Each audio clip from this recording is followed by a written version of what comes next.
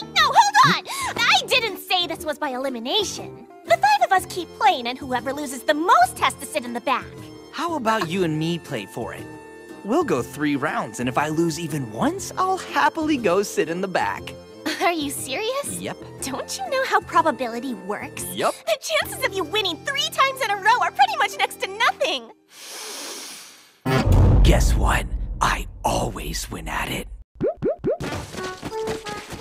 This isn't right! It can't be right! You must be cheating! Come on, one more round! Just one! All right, one more. But that's the last one. Ha! You accepted and there's no going back! I don't know how you keep winning other than by cheating, but if that's how you want to play, then I can play that way too. Blessing.